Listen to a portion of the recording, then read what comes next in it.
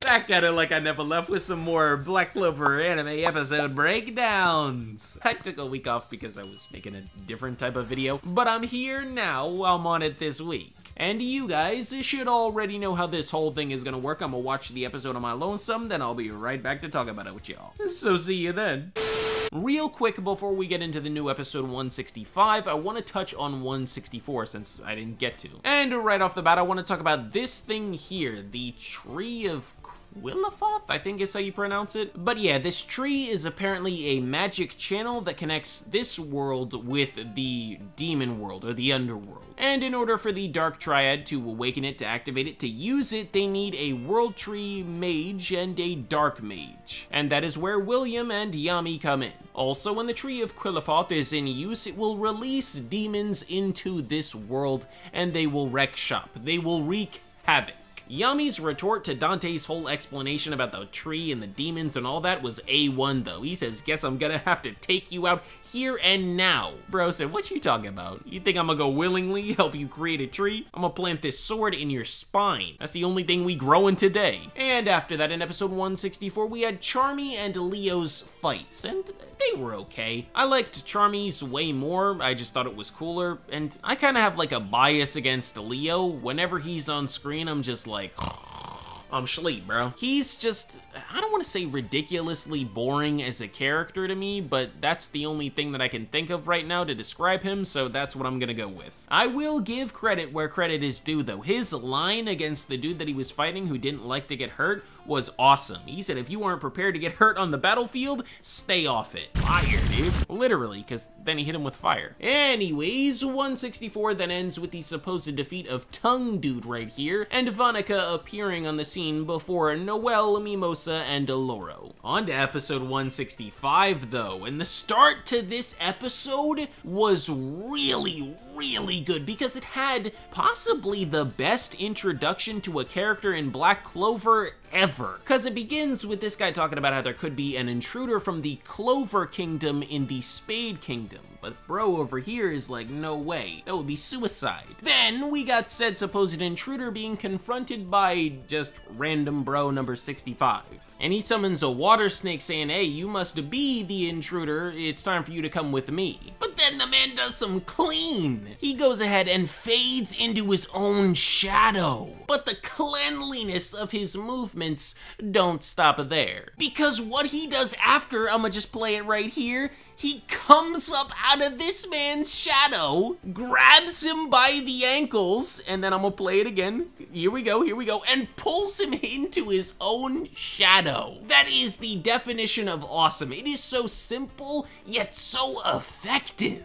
He comes out the shadows afterwards, though, and then it is revealed that he is a part of the Black Bulls. Now, as I stated before in a previous Black Clover episode breakdown, I am not currently reading the manga, but I know who this character is. This is NACHT, or NACHT, I believe. I think it is actually NACHT because the name is German, I think. But anyways, I know a tiny bit about this dude. I know he's the vice captain of the Black Bulls, and I know what he looks like. Aside from that, though, I know nothing else. I don't even know what his magic is. Is it like shadow magic? Don't spoil it for me in the comment section, but just tell me if I'm right in saying shadow magic. Anyhow, after the awesome introduction of NACHT, we then get the reveal that this dude isn't dead. And in fact, neither are any of the other Dark Disciples that the Black Bulls defeated. Well, the Black Bulls and Leo. Oh, and I almost forgot, Gotcha too. Thanks to Lady VANICA and the curses that she put upon her Dark Disciples, none of them will die unless she is defeated. Yuck.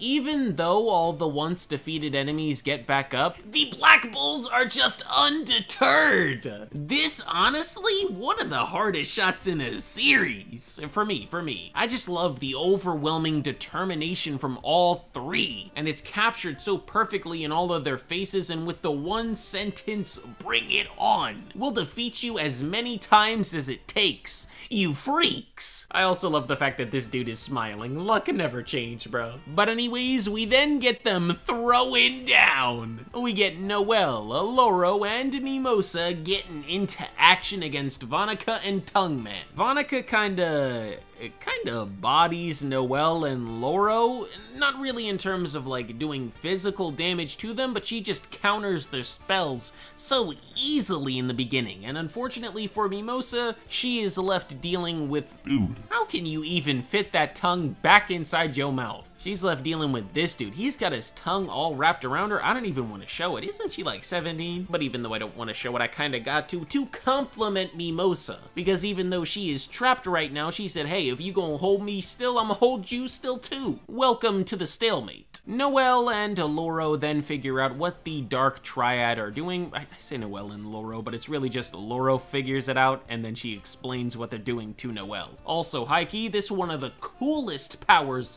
in Black Clover. All this knowledge at your disposal. This is some wild imagery though, bro. Golly, these demons looking kind of scary. I wouldn't want to meet this thing in real life or that thing. That one I feel like I could, you know, kind of talk to him. Maybe. I don't know what I'm talking about, bro. They're all demons and none of them give off friendly vibes. The only vibe they got is hate. And this just so happens to be that hate on display. If the demons are released, they will defeat, destroy, and kill over 90% of the population on this continent. Golly, bro, y'all better hope that the Tree of Quillalatava don't get activated. With this new information at our heroes' disposal, though, it causes them to kick the plan into motion. The plan that Loro has come up with because she battled VANICA before. And that plan is to create this massive spell, the Ludic Sanctuary. And this massive spell reduces VANICA's blood magic